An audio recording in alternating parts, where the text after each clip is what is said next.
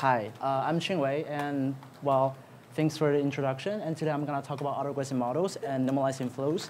And these are two very famous, popular journey models that are used in deep learning. And we can also use these models for density estimation kind of tasks. So just a little bit of history, journey modeling has a very long history in terms of its name. In the past, people contrasted by what is known as the discriminate learning, which is simply just modeling the conditional distribution, like a classifier or regression task. So given the input x, we want to model the conditional distribution P of y given x. And we are interested in the general mapping, like whether it's linear or nonlinear. And in contrast, people also care about the joint probability of both the input and output. So P of x and y, so this is a joint probability. And we want to model how the data are generated. So that's why it's called the journey learning. And so why do we care about it? What do we want to model the distribution of the joint distribution of the data? Because there are many benefits for sure. So the first thing is that if we're able to model density, the likelihood of the data under our model, we can use it as a method to evaluate our methods. And for instance, if you look at the figure over here, you see that, let's say, the blue dots here are the true data samples. That's assuming it comes from some sort of data manifold. And the red dots here, it doesn't come from the same data manifold. So we can use this kind of method to model the distribution of the data. And we're going to assign high likelihood to the true data. And we're going to assign low likelihood to the fake data. So we can use these kind of methods for anonymity detection kind of tasks.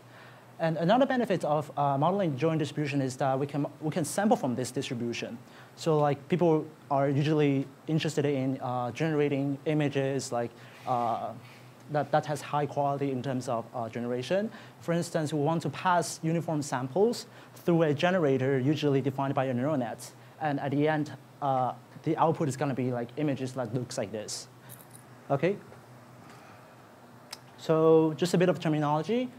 So this is a tutorial given by Young Fellow in 2016. And the mainstream method to learn a joint distribution is what is known as the maximum likelihood principle. And usually we would like to define the likelihood, the density of the joint distribution. And so we're going to focus on the left part of the tree. And more specifically, we're going to talk about likelihood that is tractable. Specifically, there are two kinds of likelihood that is tractable nowadays. The first one is autoregressive models, which is the fully visible belief nets, like MILA, PixelRNN, PixelCNN, which we're going to talk about later. And then the second part is what is known as the changeable variable models, or normalizing flows. Okay? So for journey models, we care about a few properties. Before we start, we're going to just mention a few terms. For instance, when we talk about using things like deep learning, deep models, usually we want to throw in a lot of capacity, model capacity, like the deeper the better, the wider the better. And usually when things get more complicated, more complex, it is harder in general to track the likelihood of the data under our model. Okay? So there's a trade-off, implicit trade-off between model complexity and tractability of the likelihood. Okay? And even if it's not tractable, for instance, we need to approximate the likelihood. We want to know whether our approximation method is accurate enough. And when we evaluate our model in terms of the test likelihood, test data set's likelihood, we want to know whether it's fast to evaluate the model. And we also talked about a benefit of modeling the joint distribution is that we can sample from this distribution. So whether these kind of methods allow us to sample in a very efficient way, that's also one question we want to ask. And also, people, nowadays, GANs are very popular techniques. So we care about whether we can generate very high-quality images as well. And the last part is for journey models that has some sort of, that can give you some sort of representation of your data. For instance, you can use these kind of things to compress, and then you can regenerate from your some sort of encoder or decoder. Okay, so today's talk is going to be divided into 3 parts. The first part is going to be the algorithm models. And we're going to talk about changeable variable models in the second part. And in the last part, we're going to combine the 2 things and see how we can improve the model. OK, so this is a very generic formula, which is known as the, chain rule of probability. OK, so the x over here is a vector. So it represents multiple entries, like x1 to xm.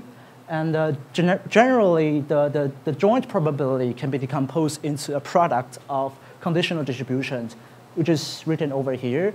So in a bivariate case, we can write a p of x1 and x2 into 2 parts, which is the marginal probability of x1 and the conditional probability of x2 given x1. Okay, so this is like the ordering here is chosen arbitrarily. You can choose any kind of ordering. So by decomposing the joint probability into a product of conditionals, we're not making any assumption. So here there's no modeling at all. Okay, so let's look at the figure over here. What this conditional probability is saying is that we're going to take a slice over here. Okay, so this is x1 being some value, okay?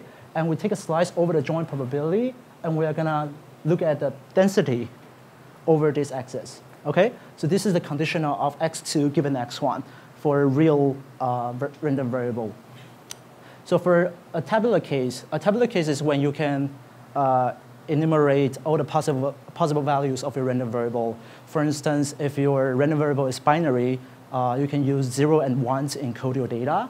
So for low dimensional, let's say we have 2-dimensional problem and binary data set, let's say, we can decompose the joint probability into 4 values, okay? So these are the joint probabilities, okay? So written in the parentheses here are the conditional probability of x2 given x1. So here, for instance, the marginal probability of x1 taking the first value, this is the second value, taking the first value is 0.3. And the conditional probability of x2 given x1 being the first value, x2 also being the first value, is 0.2. Okay? So by the chain rule over here, we know that the joint probability of x1 and x2 both being the first value is 0.2 times 0.3, which is 0.06. Okay? Easy breezy.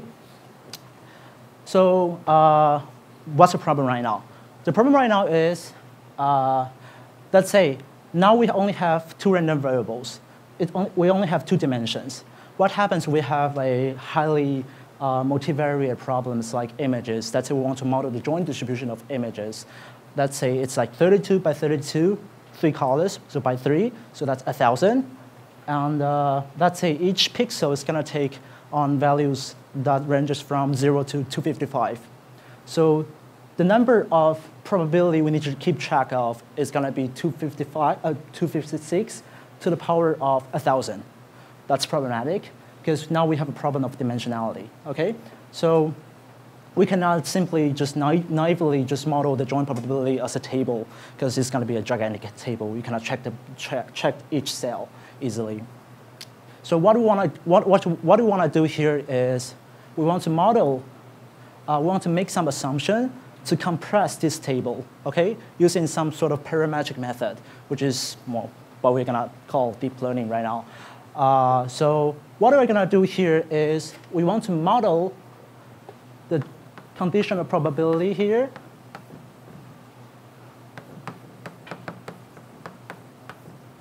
using a deep neural net.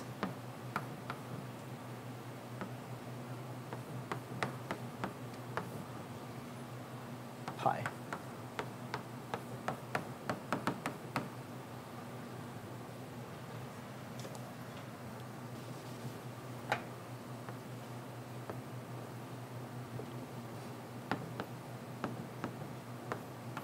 Okay, so the pi t over here denotes a neural network. Okay, so we're going to use a neural net, let's say something like RNNs, to parameterize the conditional probability of xt given the preceding random variables. So here it's going to take in xt to xt minus 1 as input, and it's going to output the parameters of the conditional probability. Okay? For instance, if it's binary, we're simply going to learn the mean parameter of the Bernoulli distribution. If it's real data, let's assume this is like Gaussian, for instance. We can assume this is Gaussian. Then the sufficient statistic of a Gaussian distribution is simply just the mu and sigma, the mean and standard deviation of the Gaussian. Okay? So these two are going to be parameterized by our neural nets, for instance. Okay? So we want to introduce some clever way to parameterize the conditional probability, because like if we simply use a RNN here, it's gonna have 1,000 layers, which is not very good because it's too big, and we can use things like ConvNet, which has a better inductive bias for natural images, for instance. So let's look at the first example right now. So the first example here is developed by Mathieu Jacquemin in 2015, called MADE. Okay, so MADE is a clever way to combine autoencoder with mask. So we're going to apply a mask on the weight parameter of the neural nets. Okay, so what is an autoencoder? Like, do you know, like people who know about autoencoder, raise your hand. Okay, I'm going to give you the wiki definition of an autoencoder. An autoencoder is a type of neural net that is used to learn efficient data encodings, which is representation in a unsupervised manner. Okay, like usually the way we train an autoencoder is that we have an encoder, and we encode the data. Okay, so this is a neural net. Okay, and we have a decoder.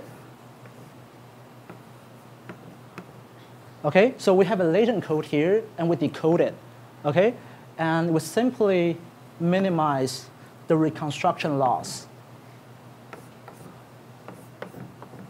This is known as the reconstruction loss, like for instance L2 loss of the model. Okay, so what it's doing is simply that we encode the data into latent space, and after we decode it, we want the model, which is the encoder and decoder, to give us like low reconstruction loss. Okay, so we can compress the data. Let's say if the dimension here is high, like 1,000 or 3,000 for natural images, and let's say we can encode it into a lower dimensional representation, like 32 to 64, which is more easier to manipulate. Okay, so the idea of MADE is that it combines autoencoder with mask operation. Okay, so if you look at the figure over here, let's say here there's like a 3x4 dot product, which is just a linear operation. Okay, so we map this 3-dimensional object to a 4-dimensional object, like just dot product. We're gonna apply a mask. Okay, so the black cells here represent 0. The white ones represent 1.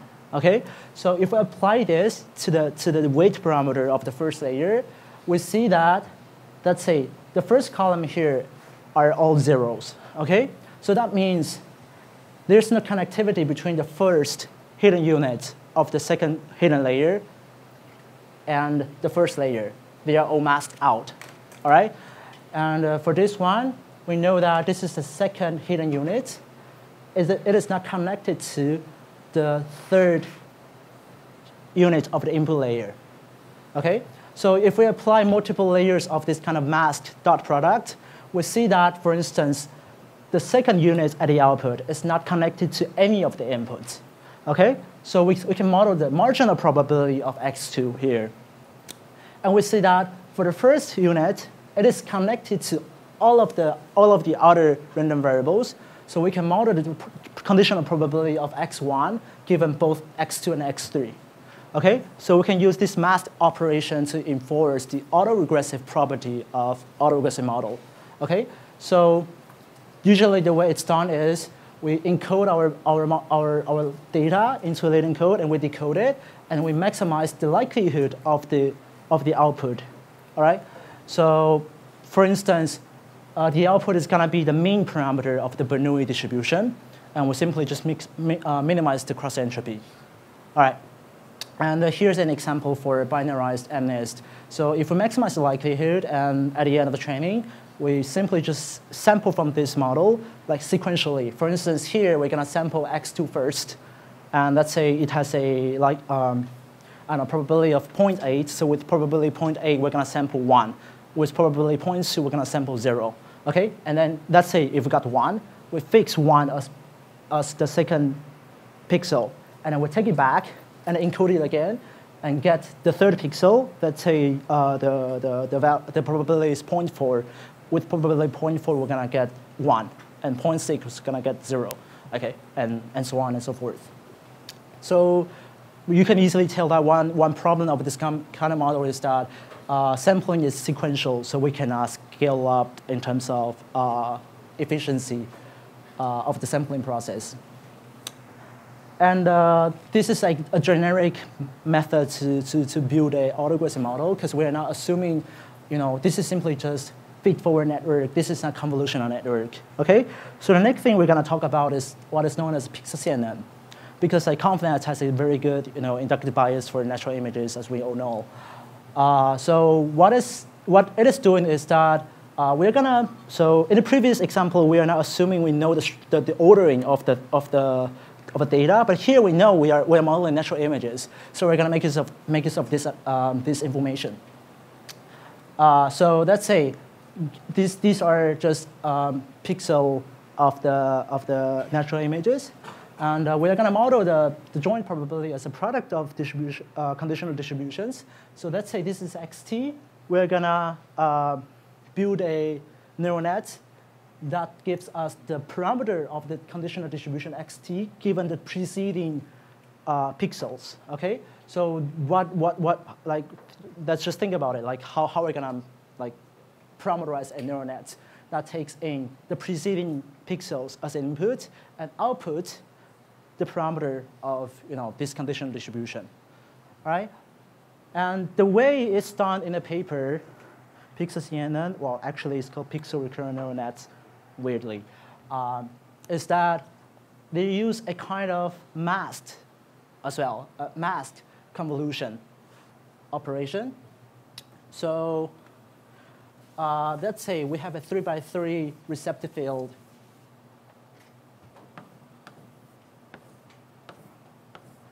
Okay, just deep learning 101, ConvNet, well, maybe 102. We're gonna simply just apply this mask to the kernel. Okay, so we know that if we simply just multiply this element-wise by the kernel that we have, like the weight parameter of the kernel, we are gonna only have access to the preceding random variable here, whereas the information that follows will be masked out. Okay, so by applying this kind of mask convolution operation, we're able to enforce the autoregressive property just like made. All right, and another thing they talked about is that for images, we sort of think of it as a continuous random variable, like pixel can take on value of 0 to 256, and if we can rescale it to values between 0 and 1 as well. But they simply just model as a multinomial categorical distribution. So it can induce some sort of multimodality, which cannot be modeled by things like a Gaussian distribution. Okay? For instance, let's say the true conditional distribution looks like this. And if we simply just use a Gaussian, we're going to end up with something that looks like this. But if we discretize it, we can use the softmax outputs to model this shape of distribution more accurately. And that's one of the things they introduced in the paper. OK, so let's move on. Another related paper, which is conditional generation using pixel CNN, is that they realized if they simply just use this kind of masked convolutional operation, like if you propagate the information from this pixel to this one, like there's also another mask for this pixel, right? So if you, let's say, for the previous layer, you're going to propagate the information from here to here, but not from here to here. Okay? So if you just stack multiple layers of ConvNets with masks, you're going to realize that there's a blind spot in this region. So you're never going to propagate information from this blind spot to this pixel. Okay, so this is like a limitation of PixelCNN, the vanilla PixelCNN. And they introduced what is known as the vertical stack to propagate the information downwards and use this horizontal stack to propagate the information rightward. Okay, so with this kind of operation, there's no blind spots. So this is simply just another variant of PixelCNN. And a third variant of PixelCNN is introduced by OpenAI, I believe, or Berkeley. OpenAI, OK. They use a sort of UNet structure. So UNet structure is autoencoder structure with skip connection, OK? So you can simply skip all the layers through to the last layer. Well, in terms of optimization, the gradient here is shorter. Well, gradient path here is shorter, so it's easier to optimize. You won't have the vanishing gradient problem. And they introduce a downsampling in PixelCNN. So you go from 32 by 32 to 8 by 8. Okay? So when you do these kind of things, when you apply the mask autoregressive, well, mask convolution of operation here, you can model more long-term dependency between your pixels. Okay? That's the rationale behind this architecture.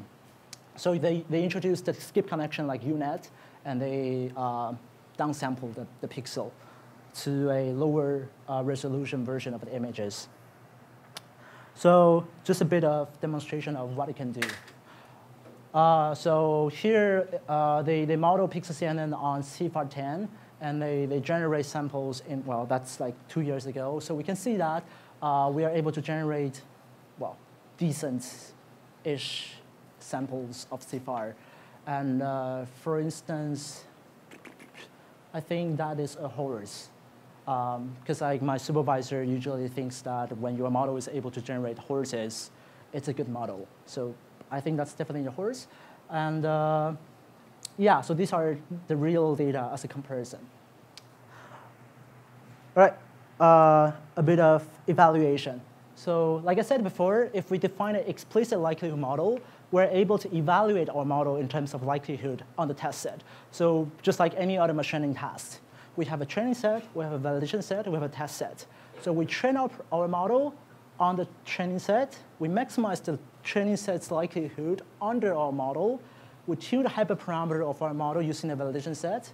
And then we evaluate our model using the test set. So we just simply look at the likelihood of the test data under our model. And here it's the likelihood of the MNIST.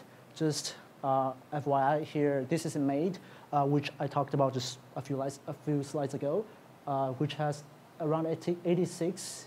I think this is a negative log likelihood. And with PixelCNN, we're able to get to around 81.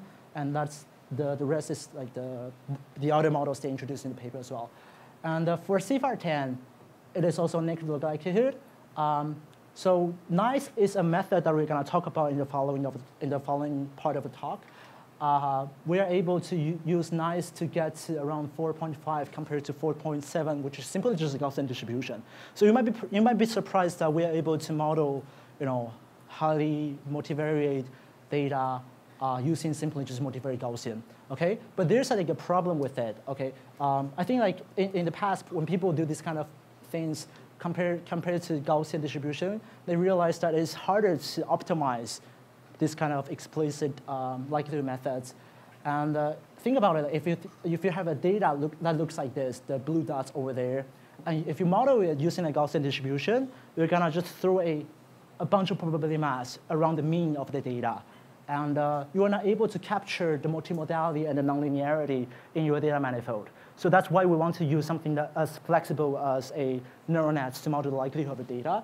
Okay, but quite disappointingly, we are only able to outperform Gaussian distribution by a marginal amount. But with PixelCNN, we see that we can just decrease the negative likelihood to up to 3 or 3.1. I think it's bits per pixel. Yeah. All right. So let's move on. And the third architecture I'm going to talk about today is known as Pixel Snail. So it is also an autoregressive model. And they improve on pixel CNN by using this attention mechanism. So the left part of it is simply just pixel CNN. So we use this kind of causal convolution, which is masked with convolution. With this causal convolution, we're able to enforce the autoregressive property of the layer over here. Okay, so for each pixel over here, it is only conditioned on the preceding pixels. There's no mixing with the following pixel. And then instead of just stacking multiple layers of this, we introduce a attention mechanism. Okay, so this is also known as the image transformer in another parallel work. So here we simply take the matrix multiplication with a softmax and the input. Okay, so it is simply just the weighted sum of the preceding pixel values. Okay, so by doing this, we're able to propagate the information of the preceding pixels more efficiently. We don't need to wait until 10 layers of convolutional layers to have access to the first pixel if we're at the end. Okay, by taking one layer of softmax, we're able to mix it just in one step. All right, so this is what I introduced in the paper. And when we compare to, OK, there's no comparison here. It's simply just an unconditional generation of CIFAR10 and ImageNet. So here we see that the samples we get here for CIFAR is much better compared to PixelCNN. There's no artifacts compared to PixelCNN samples. Here we see that the texture here is more smooth, and yeah, the things that we generate are much better. And these are examples for ImageNet. And as a comparison, if we compare to PixelCNN++, which is one of the variants I talked about, we see that this is conditional generation. So we give the label as an input, and each row over here is one class, and each column over here is one class. Okay, so we see that if we use PixelCNN, there's still some sort of artifact in the generated samples, but in image transformer, which is PixelSnell, there's less artifacts, and these images looks, well, I think it's better. So these are like visual inspection of the model quality. Okay. So far so good. Am I too fast? Any questions? 可以用中文问。All right. Okay, the second part of the talk is going to be about change of variable models, or which is also known as normalizing flows. So what is change of variable? Okay, let's imagine you want to sample from a Gaussian distribution. So that's normal distribution with center at 0 with unit variance. Okay, so let's say we got this sample from this distribution. And let's do something. Let's multiply this sample's value by 2. Okay, so y over there is 2x. Okay, so because we're doing science, we want to be able to evaluate our models. So you might wonder what is the likelihood of what is the density, okay, of the transformed sample. Okay, so naively you might think that okay, so the density of the output of the transformation 2x is simply the same density value of x. Okay, think about it for a minute. Well, 2 seconds. Okay, so if I simply just take the density of that to be the same as density of that, I'm going to end up with a PDF, the probability density function, that looks like this. Okay, so what's the problem over here? If I integrate out the area under this curve, you're going to realize that it just sums to 1. Okay, so this is a normal distribution, since it's a probability distribution. By the law of probability, the area under the curve here sums to 1. But if you simply just take density of that to be the same as density of that, you end up with 2 instead of 1. So it's not a proper probability distribution. So what we need to do over here is that we need to divide the density of the original sample by 2 so that it looks like this. Okay? So the density of the transformed sample is actually the same as the previous of the pre-transformed sample divided by 2. Okay? Or more generally, we can define the change of variable formula for any kind of transformation, well, invertible transformation. So here, I use this f theta to transform x. Okay, in the previous example, we used 2x. That's one kind of transformation. So as long as f theta here is invertible or one-to-one mapping, let's say if we sample from an input-based distribution, we transform it, the density of the output sample is simply the input sample's density multiplied by an amount that is inversely proportional to the Jacobian, well, determinant of the Jacobian of the transformation. Okay, that sounds horrible. What does it mean? So if we look at one univariate example over here, so this is the function f. Okay, so let's say I sample from a Gaussian distribution, and I get what sample under this area. When I transform it, I get something that ends up here. Okay, the density here is the density here multiplied by the inverse of the gradient. Okay, so what it says is that, let's say, the local area here is expanded because the gradient is larger, expanded by this function to here. We want the volume here to be preserved. Okay, so if I end up with a larger area, I need to push down the density because the gradient is larger, and I want the volume here to be the same as the volume here.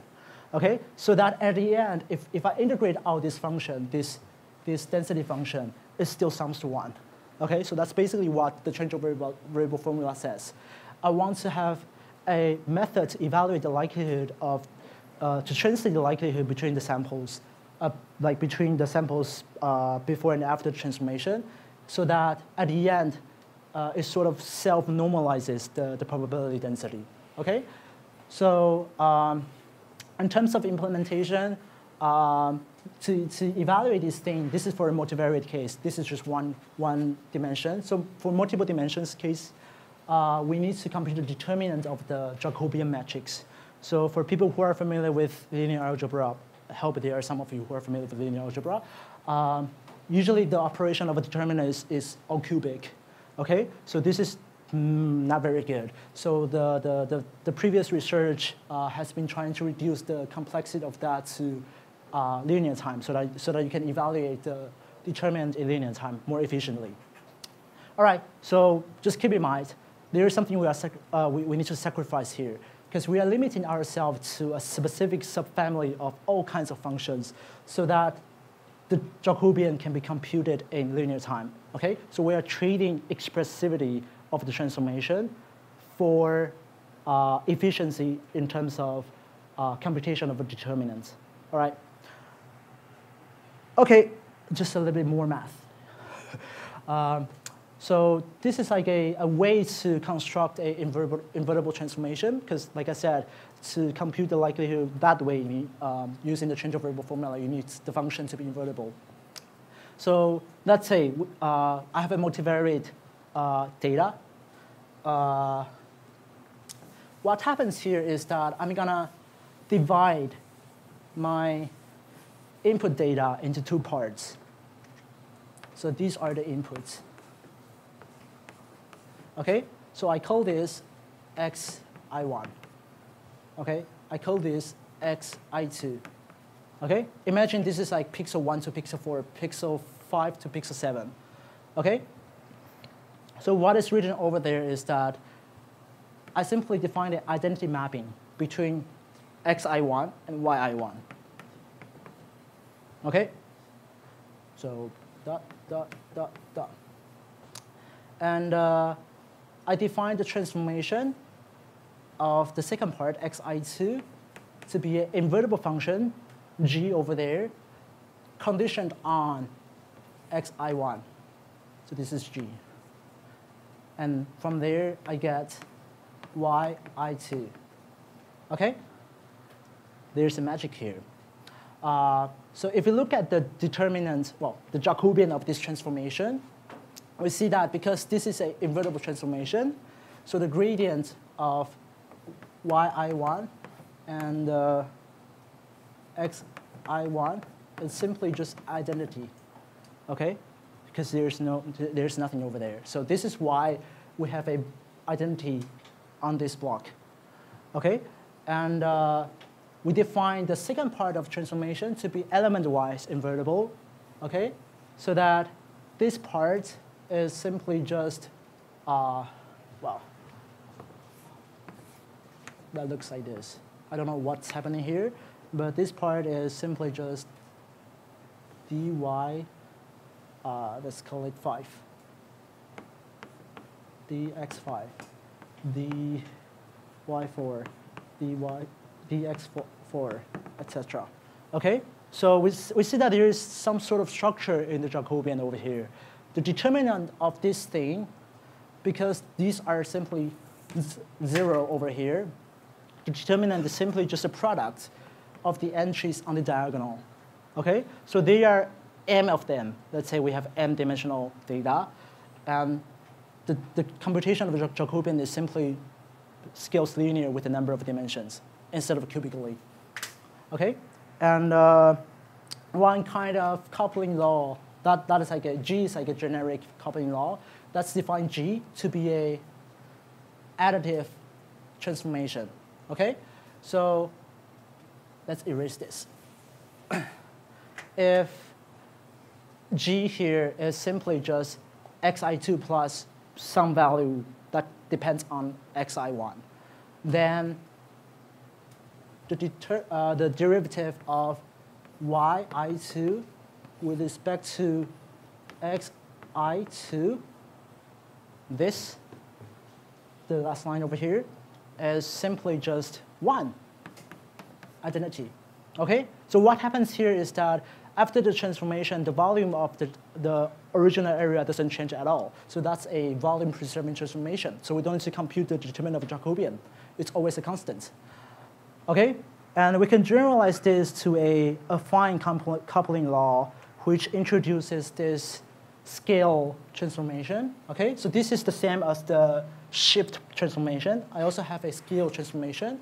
And the derivative of the output with respect to the input is simply just the exponentiated something. Okay? So computation of the determinant is still simply just linear time in terms of number of dimensions. All right? Okay? I hope it's not too bad. Let's move on. Okay? So here are some instantiations of the coupling laws that I just introduced. For natural images, like in this part, we talk about ways to, to construct an invertible map. And here, it depends on, partitioning of our inputs into 2 parts. And now I'm going to talk about examples to partition your data into 2 parts. Okay? So for natural images, like by Lauren Ding in 2016-17, they introduced 2 ways. The first way is this kind of checkerboard pattern. Okay? We simply just apply mask in the input. So let's say I want my output, let's say the white pixels here are partition 2, the black one are partition 1, okay? So I simply just mask out the white ones before I apply the convolution, okay? So that it only depends on the black part. And at the output layer, I mask out the black part so that I transform the white part. That easy, okay? And the second kind of coupling is channel-wise splitting. So I can divide my channel into 2 parts, like as well. And the transformation is simply the same thing. Like I apply mask here in the input, and I apply mask here in the output, so that the white part is going to be dependent on the second part, the black part. Okay, and this is like kind of, I think it's kind of smart because like for images, like for different channels, it's usually dependent on the. Let's say you have RGB, for instance. The green color usually is highly correlated with the blue color or red color. So by doing this, like you can model the nonlinear dependency between channels. Okay, so just a little bit more math. Okay, so we care about likelihood of the methods, and we want to maximize the likelihood. So let's say we define our sampling process. Okay, let's go from the beginning. Let's define how we sample from this model. So we sample from a latent variable z. And let's define our sampling process to be simply a deterministic transformation, invertible for sure, G over here, Okay? So what is the likelihood of a sample from the data distribution under our model PX? Okay? So by the change of variable formula, we know that we can decompose this into two parts, which is the density of the pre-transformed code and this determinant of Jacobian term. Okay? And if we further define the inverse function of G to be F, we see that we can just replace the G inverse with F here. Okay? So what it is doing over here is simply that we have an encoder, F. We encode it, and we want to regularize it using a prior distribution. We want, let's say we have data like MNIST or CFAR, and we encode it using this F, and we want it to look like a prior distribution, like a Gaussian distribution, okay? And here, there's a regularizer of the entropy. We simply want the latent code to be spread out, okay? So this term says that the samples should be close to the mode of the prior distribution, like a Gaussian. This term says that we want the samples to be, spread out. All right? So it is sort of like, for people who are familiar with VAE, this is similar because this is simply just an entropy term, and there's no reconstruction term because it's invertible, so it's always zero reconstruction loss. All right, so intuitively, this is what happens. I have a data set, and I encode it into the latent space, and I want it to look like this shape, like a Gaussian distribution. So this is training time, okay? So training time, I encode my sample, this is data distribution, using this function into the Z space, and I regularize it using the loss I just introduced. And at inference time, if we want to generate samples, we go from the prior distribution and apply the transformation F inverse, which is G, our original definition, and we get samples that looks like the data distribution. Okay. So what this kind of models can do, here Laurent, he simply just take some of the test data, and we do some sort of interpolation in the latent space and see what happens when we decode it. Okay, so you have an encoder, and you encode your data points into the latent space, and then you do some sort of interpolation in the latent space, and then you decode it using the inverse of the encoder. So this formula here is kind of ugly here. So it's simply because for a Gaussian distribution, what happens with high-dimensional Gaussian distribution is that the probability within the ball around the center is going to be smaller and smaller and smaller when you increase the number of dimensions, and the probability of sampling from the shell is going to be larger. This is something known as the concentration of measure, if you are interested, and you can simply just Google it. Okay, so far so good? Okay, I think I lost a lot of people. This is just a paper that is introduced on arXiv, I think 1 month ago by Kema and his friend. So in the paper introduced by Wei Huang in the previous slides, we know like we decompose the data into two parts, and we want to condition the transformation of the second part on the first part. Okay, and what they do is that they swap the partitions of these two parts, and then you can condition the transformation of the first part on the second part, because this swapping operation is simply just permutation, and permutation doesn't it is volume preserving, so you don't need to deal with that. What happens here is that they introduce like a one-by-one convolution, which is sort of like a soft permutation of the channels, okay? And by simply doing this trick, they're able to outperform real MVP, which is the paper by Laurent in the previous slides, by a significant amount of nats, which is negative log likelihood. And if you look at the samples of the glow here, you can definitely tell the difference between the two methods. So the first one is the real MVP, or NICE, introduced by Wei Huang. And here's the new paper introduced by Kema. We see that simply by scaling up your model and using deeper structure and more data and higher resolution and stuff, you are able to get really good samples of human faces and really good samples with high quality of bedrooms. So you see that, that's impressive. You see that here, like, we don't have artifacts that's generated by real MVP, and here things are much more smooth and good quality in general. All right. So far, so good. I'm going to enter this last part of the talk. If you have a question, you better ask right now. 中文也可以。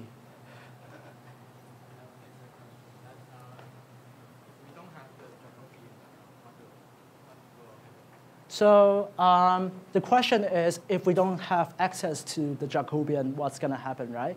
So in general, if you want to follow the formula over here,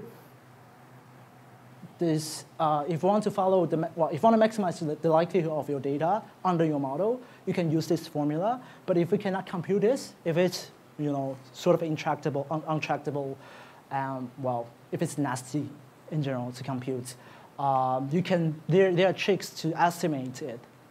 Okay, you can estimate it, or there's also things like VAE, for instance, which is more like an approximate methods of the direct maximum likelihood methods. Yeah, I mean there are all kinds of, like at the beginning I introduced the tree of categories of general models.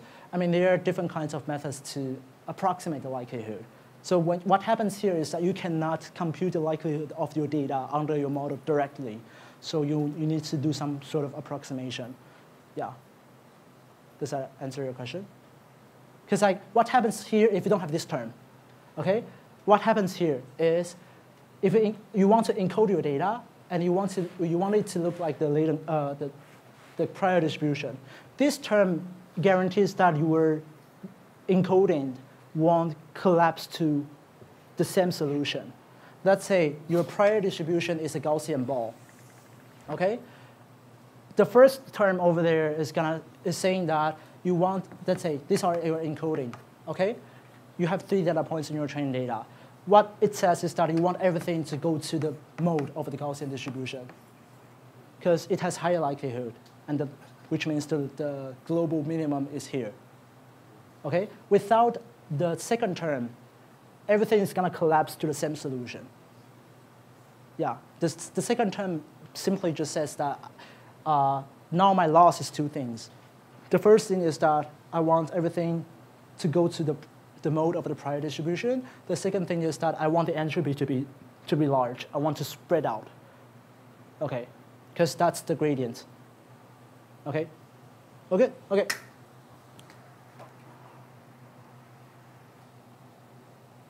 More questions?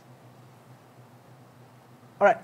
So this is a work that I did for this year's ICML, which is presented like 3 weeks ago. So in the previous 2 parts of the talk, we talked about autoregressive models and changeover variable models. And we know that when we are making modeling assumptions, like for this factorization, for this ordering, let's say I assume the conditional probability is a Gaussian distribution. Then we are making some sort of assumption. With assumption comes bias and limitedness. And for changeover variable model, I mentioned that in order to make sure that the computation of a Jacobian scales linearly instead of cubically, we are limiting ourselves to a subfamily of functions with which we can compute a Jacobian in linear time. So by doing this, we are also limiting ourselves to a smaller family of functions, and thus distributions. So there's like a trade-off between, like I said, expressiveness and tractability. And here in this paper, we combine autoregressive models and changeover variable models to have highly expressive distribution models with tractability, basically. So what is neural autoregressive flows, or NAF? So here, the first thing that we introduced in the paper is the concept of a conditioner and a transformer, which is below. So a conditioner is an autoregressive neural net. So an autoregressive neural net, like I said, is simply a conditional mapping. So I want the transformation here to be conditioned on the preceding variables or the pixels. Okay? So we have an autoregressive conditioner, and we also have an invertible transformer. Okay? So here we want the mapping here to be invertible. So we want to define it as a kind of transformation which is as highly expressive as possible. So we're simply just throwing a neural net here. So here we have a nested neural net. But we want it to be invertible. That easy. Okay? So for it to be invertible, we simply need to have two criteria. One is that we want the weight to be positive, the weight of this nested network. And the weights here are simply just outputs of the conditioner. So the conditioner is going to give us the parameter of the transformation. Okay? And I want the weight to be first positive, and I want to use strictly monotonic activation functions such as soft plus, LU, leaky ReLU, your favorite sigmoid and 10H, etc. So in terms of math, what we have here is that we have a conditioner which outputs the parameter of the transformer, okay? And with some constraints. That's it. So the overall transformation can be invertible. One instantiation is what is known as IAF by Kima and in 2016. They introduced an affine transformation, which is like nice and real MVP that you just saw a minute ago. So they have a conditional scale and conditional shift of this pixel. Okay? So the transformation of this pixel is conditioned on the preceding pixels. Okay? So we go from autoregressive model to what is known as the affine transformer, or what we call the affine autoregressive flows, and to neural autoregressive flow. Okay? So what happens when we introduce something to this model? Okay? If you think about it, let's say this is like a true data distribution. It's like a bivariate distribution that has this shape. And let's say we want to model this joint distribution using the autoregressive model. Okay? So we assume the ordering, we take the ordering x1 and then x2. So we model the joint probability as a product of conditionals. The first thing is the marginal probability of x1. The second thing is the conditional of x2 given x1. Okay? So if this is the true data distribution, and it's clearly a bimodal distribution, what happens if we model it using a Gaussian? Okay? Think about it for 5 seconds. What happens if the true data distribution looks like this, which is bimodal? What happens if we use a Gaussian distribution to model it? Okay?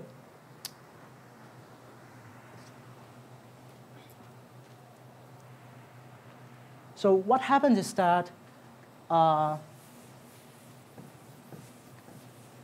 if our data, I get many samples from this is a training set, okay?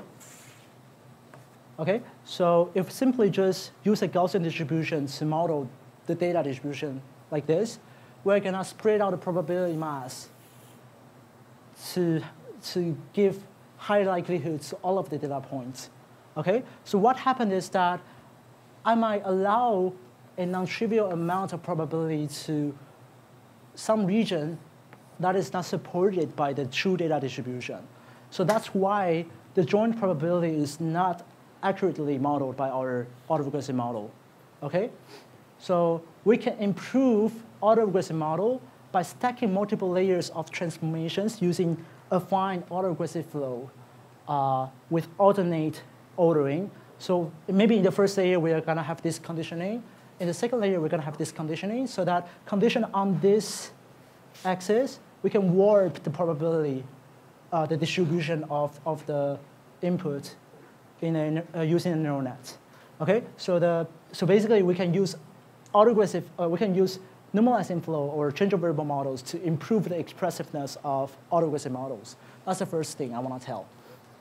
The second thing is that we can improve affine autoregressive transformation using a nonlinear transformation. Okay, so in the previous slides, I talked about a generic neural transformer, and we also talked about a specific case using affine transformation, affine transformer.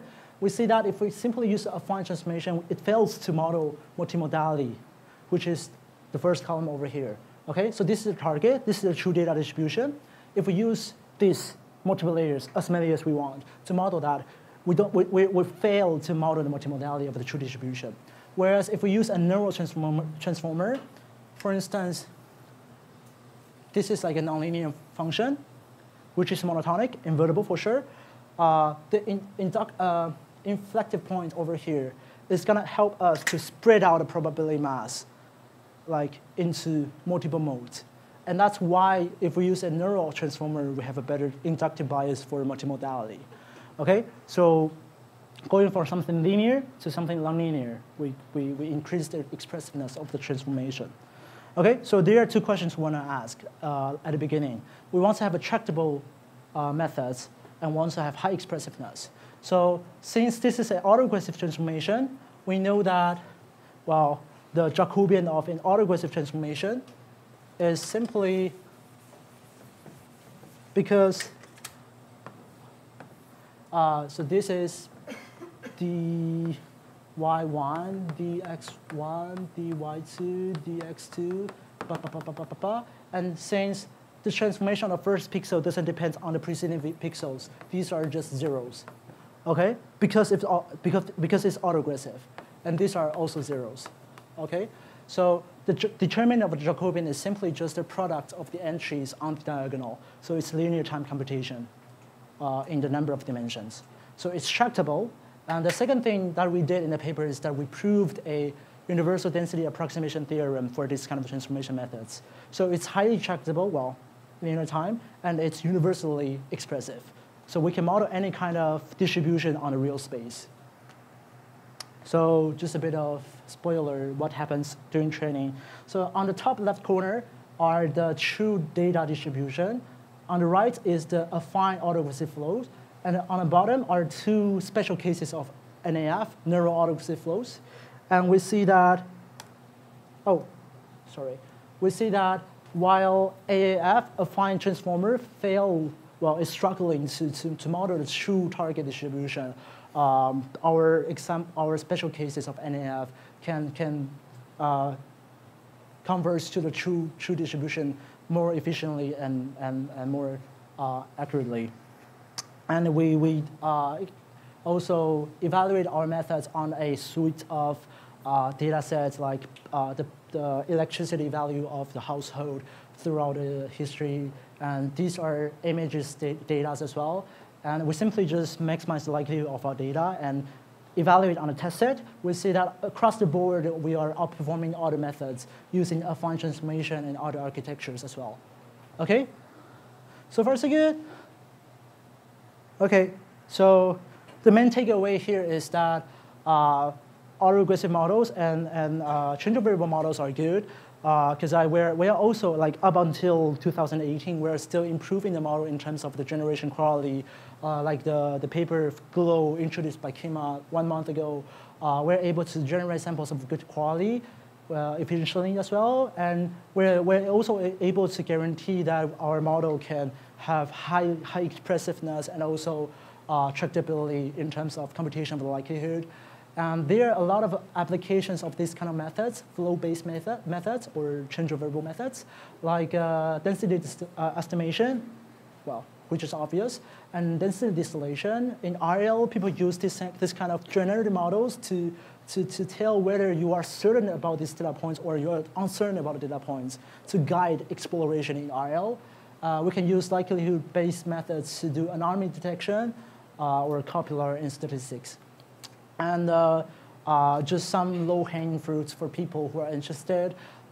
In our paper, we decompose the NAF into a transformer and a conditioner, so we can try other kind of transformer so that you can use that as a training model as well.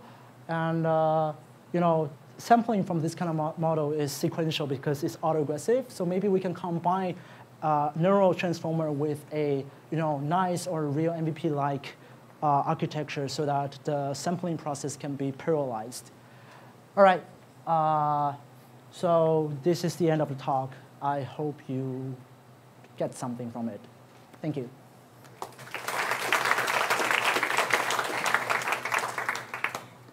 Questions? Or, yeah, sure.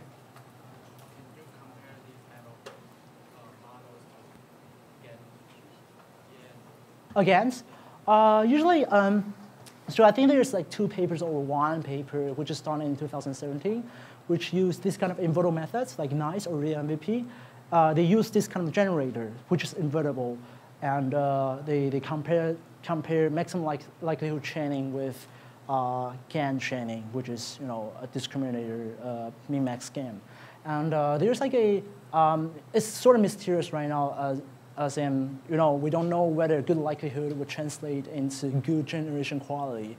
All right, so in the paper I think they show that with good likelihood you don't necessarily have good quality, and with good quality, like in GANs, you don't necessarily have good likelihood estimate. So there's like a gap between the two things.